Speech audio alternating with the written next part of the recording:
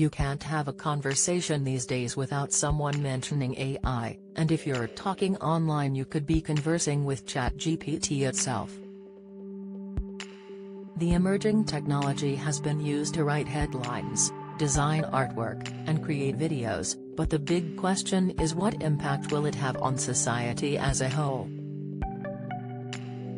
Now celebrity hypnotist Paul McKenna has weighed in and shared his opinion, and he believes we're now in a time of great opportunity, or danger.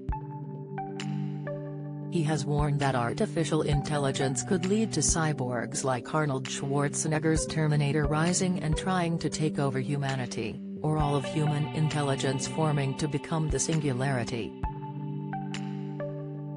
What do you think about AI? Let us know in the comments. Speaking to the Mirror, Paul said, "The way it's going with humanity is that with machine learning, you'll have a marriage of the species of humanity and cyber technology fairly soon, and then we go through an evolutionary jump through which we can never return. That could be very good, or not. Basically, the AI and us will become the same thing, or rather we mutate into a new species, that's what will happen. In fact, we're already seeing it in a sense, but at the moment I have to tap, as fast as I can think I have to tap, but eventually you'll have the Neuralink and you'll just Bluetooth with the cloud. Then you become part of the infinite intelligence which will exponentially evolve, so you'll be having Nobel Prize level breakthroughs every day, every few seconds around the world. Then boom, suddenly you hit something called the singularity, and that's the point where the whole game changes." Paul said that with all human intelligence pooled and working on the same problems, it will take no time at all to solve the most complex issues.